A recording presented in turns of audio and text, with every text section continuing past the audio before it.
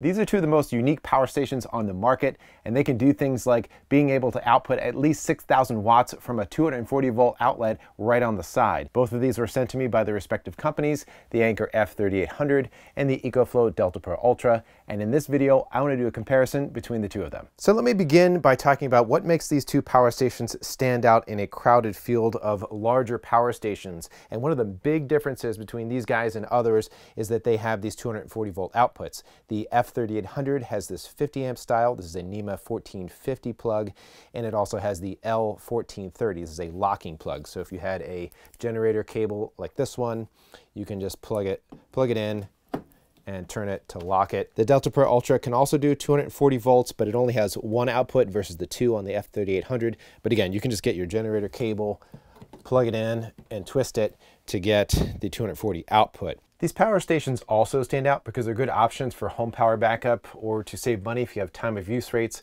For home backup, you can use them as a drop-in replacement where you might use a gas generator. So here's an inlet box right here, and I just have it plugged directly into the side of the battery, and this generator inlet box runs this critical loads sub panel. And so all I have to do is turn this on. So the F3800 can output 6,000 watts of continuous power. You can see I'm pretty close to that. I'm running my hot water heater, refrigerator, chest freezer, lights, and some other things throughout the house. So now I have the Delta Pro Ultra hooked up, and it can output up to 7,200 watts, so 1,200 more on a consistent basis than what the F3800 can do.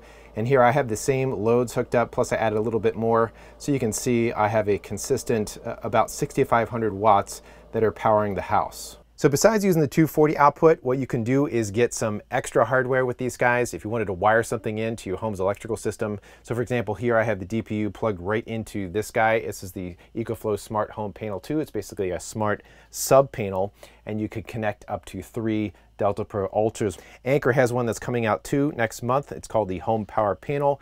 It's not a critical loads panel like this. It's an AC coupled device that's going to sit in front of your critical loads panel. So I'm not comparing the Smart Home Panel 2 to the Home Power Panel, just showing you what you can do if you want to expand with these battery systems. But if you do, you can use the smartphone app to monitor and control how the batteries get charged and discharged. Besides connecting them into a generator inlet box to power loads in your house, you can also use them as standalone, say 240 loads, like a well pump, or even if you needed to charge an EV and get a few extra miles in the tank. And if you wanted to charge an EV, the F3800 has this feature that I hadn't seen before, where you click the inverter button twice, you get an icon on the screen that has a picture of a car. And one of the reasons that you'd want to do that is that if you're going to charge your electric vehicle from one of these ports, and your charger needs to have the ground bonded to the neutral, not just a floating ground, this has a relay inside of it with a resistor in between. It is a 1 kilo ohm resistor that is between those. And if I were to turn it off and I turn on the inverter just by itself with one click, I'm not measuring anything. So the neutral is not bound to the ground in this case. Now over here on the DPU, this is what I'm going to call it, because you only have this 1430 style plug, if your EV requires a 50 amp style like this, you might need to get a dog bone connector. In terms of bonding neutral and ground, I'm not aware that the Delta Pro Ultra has that sort of one-click feature. So what you would probably need to do is to get a bonding plug and then just plug it into one of these other ports over here to get that neutral to ground bond. So even though the DPU only natively has that one 240 volt output, it can do 7,200 watts versus the 6,000 watts. They also have more expandable options through this port over here. EcoFlow calls this the 5+8 port. And an extra thing you can get is a 50 amp hub. It comes with a cable that you plug in here, and it plugs in over here. So with one DPU plugged in, you can get 7,200 watts out of this port. If you get a second DPU plugged in, you can get the full 12,000 watts, 50 amps per phase out of this outlet. As far as I know, Anker is coming out with something similar if you wanted to pair two F3800s. In addition to the significant power output on these inverters, another aspect I would say that helps these stand out is the DIY expandability. So if you just have the F3800 by itself, that gives you 3.84 kilowatt hours of storage capacity. The Delta Pro by itself, with the one battery down here, is 6.1 kilowatt hours of storage capacity. It does have a separate inverter, so there's two pieces that you have to get in two separate boxes and connect them together, whereas the F3800 is just one unit itself. But in terms of expanding, I have an external battery on here. That's what this guy is up here. This adds another 3.84 kilowatt hours of storage capacity. So with this connected right here, it's a little under 7.7. So it's great if you're thinking about using this as a power backup for your home. You don't have to buy all of the storage all at once. You can start with one battery or two batteries, and because it's DIY expandable, very easy to add them in. So for example, if you needed to add more batteries on the F3800, it just plugs in right here. It does have this cable that sticks out quite a bit more. But on the DPU, what you would do is you would just stack up another battery, open up this compartment, and plug it in, and that way you can get another 6.1 kilowatt hours of storage capacity. Note this cable here is kind of nice because it's a 90-degree cable. It doesn't stick out like the other one does. So in terms of total capacity per inverter, on the DPU you can have up to 5 batteries, which is about 30 kilowatt hours of storage, and you can stack them all up. And then on the F3800 you can have 6 extra batteries for a total capacity a little under 27 kilowatt hours. In addition to that DIY expandability where you can just plug in extra storage as you have need, another aspect of these guys that I think helps them stand out is what I'm going to call movability, if that's even a word. So if you have these in your garage or in your house and you want to move them somewhere else, so if you move your house location, or say you want to use one of these in your RV for months at a time, or you want to put it in the back of your car and take it to a picnic or something else, these are able to do that. The F3800 is much more mobile in my opinion than the Delta Pro Ultra, and I also think that fits their design. This is probably designed more to stay in a location in your garage or in your house, and this one is kind of a little bit more versatile in that respect. This one, out of the box, you don't have to set anything up. You can just wheel it around. It's got wheels on the bottom. It also has a handle on the bottom. Oh, and it also has these rubber spots here, so you can put it in a different orientation. So it'll fit in the bottom bay of a Class A RV, for example. It's got a handle down here, so you can pick it up. It is heavy, 132 pounds, so you might want to have a friend help you pick it up. At least I always grab a family member when I'm moving this car around up and down the stairs. The Delta Pro Ultra, the stand that it's on right now with these wheels, this little kit, is extra. I have it on there just to move it around. It's an extra thing you have to get, but it comes natively with this cart. And so if you want to get the cart like this, if you are planning to move it around more, this thing has worked great because it attaches on there, holds everything together, and it has a telescoping handle in order to move this around, and also has those wheels in the back to tip it up. So those were some of the things that I think help these two units stand apart from others. Next, I want to do more of a direct comparison between the two units. So for comparison, I want to talk about outputs, inputs, cost, and share some other thoughts. Starting with DC outputs on the F3800, it has 3 USB-C ports, 2 USB-A, and it has a 12-volt car port. The Delta Pro Ultra does not have one of these. So if you're taking this on a tailgate and you want to plug in your portable refrigerator, this one has that port right on there. The DPU has 2 USB-C and 2 USB-A ports, and it has these little covers on here because this guy is IP54 rated, which is also why it has these magnetic doors with a gasket on it. And while there's not a 12-volt car port, there is a 30 amp 12-volt Anderson port, and I think the design choice there shows the kind of the different use case, where one may be used for more portability, and then this one is maybe more for permanent, say like in a van life situation. So for native AC outputs, I've already talked about the 240 volt port. The DPU has this 30 amp 120 volt RV style port, and then it has 4 120 volt 20 amp rated outputs. These here with an AC source plugged into it have a 0 millisecond UPS switchover time, and then these have a 20 millisecond switchover time. At least that's what they're rated for. I don't have the equipment to actually test that. For the F3800, I already mentioned that this port is different. It has 6 120 volt outlets, and these 3 on the side are the ones that are rated for a 20 millisecond UPS switchover. And again, I don't really have an easy ability to measure the exact milliseconds, but I have tested the UPS feature on both of these units and they do work. Now let's talk about inputs, and I think this is the category where we're going to start to see more of a divergence between these two units. First, let's start with my favorite way to charge any battery, and that is with solar panels. On the F3800, there are 2 XT60 connectors for a DC input. You're mostly going to be using these with solar panels, although you could use them with another DC source like the 12 volt source in your car. That'll take quite a while, but mostly thinking about solar. These are rated for 1200 watts of solar input each for a total of 2400 watts, and they are 2 separate MPPTs. Now, one thing I want to point out is that the upper limit on the voltage that's printed on the side here is 60 volts.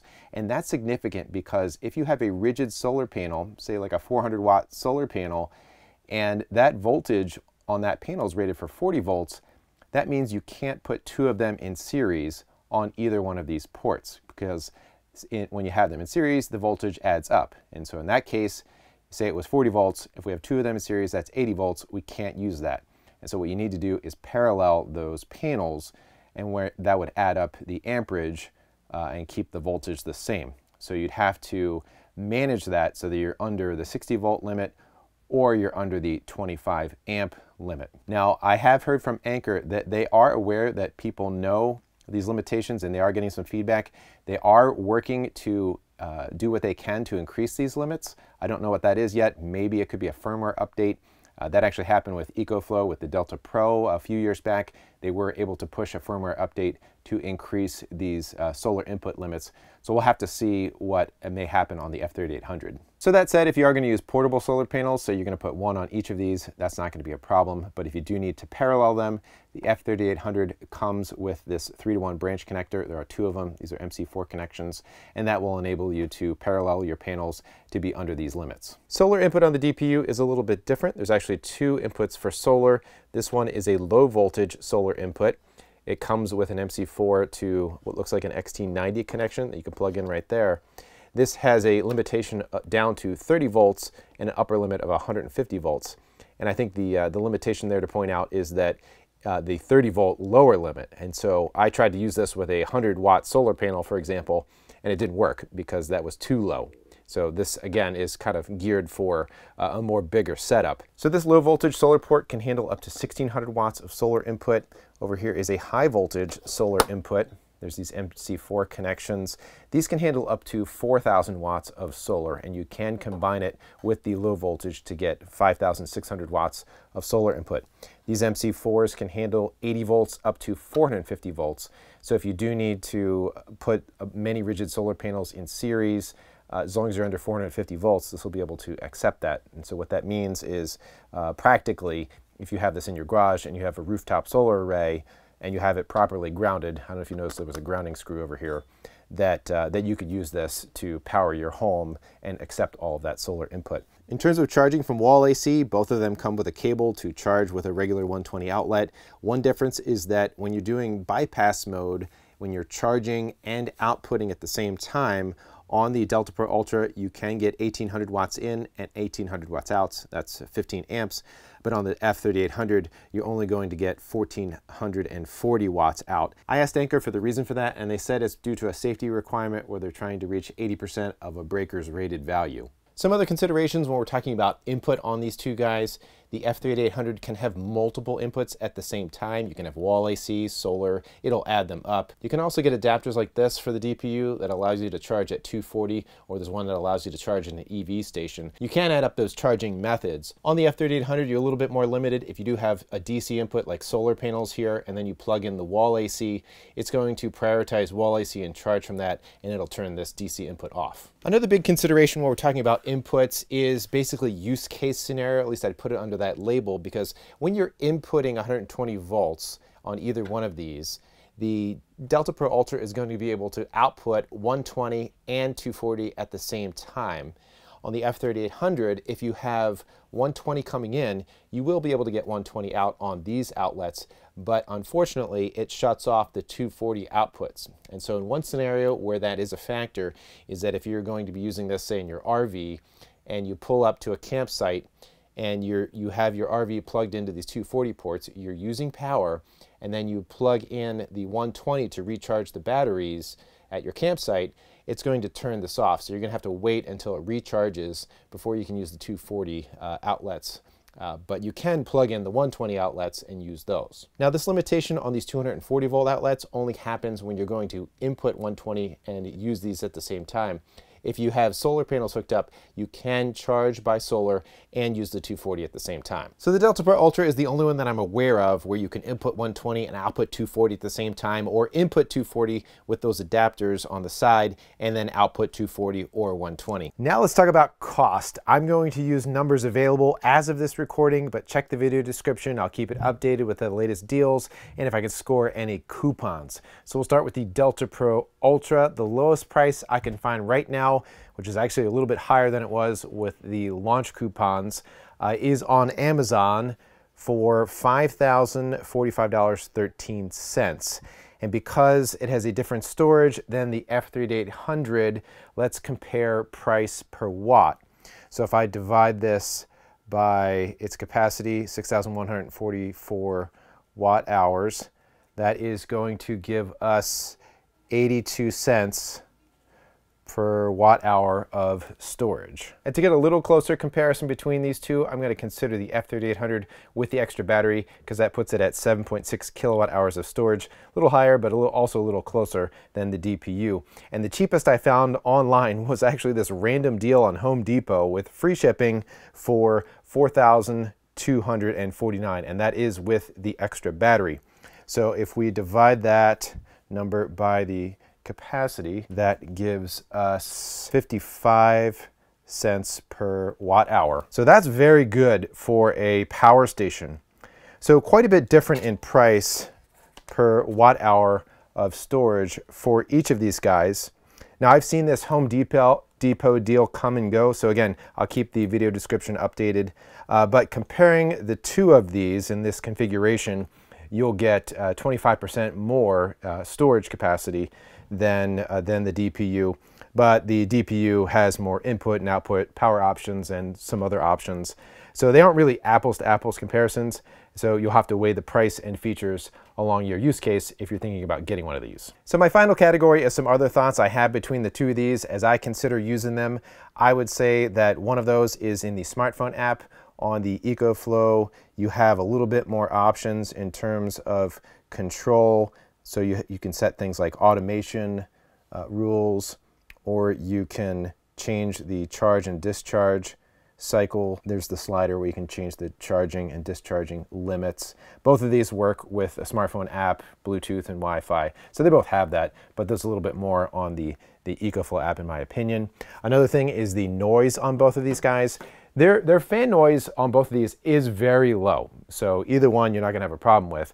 But the Delta Pro Ultra is, I would say, the quietest power station that I have ever tested. So if it's sitting in your garage, maybe you don't care about fan noise, but if you do care about fan noise, the edge definitely goes to the Delta Pro Ultra. And speaking of garages, another factor is that the Delta Pro has self-heating inside of the batteries, so you can use them down to -4 degrees Fahrenheit.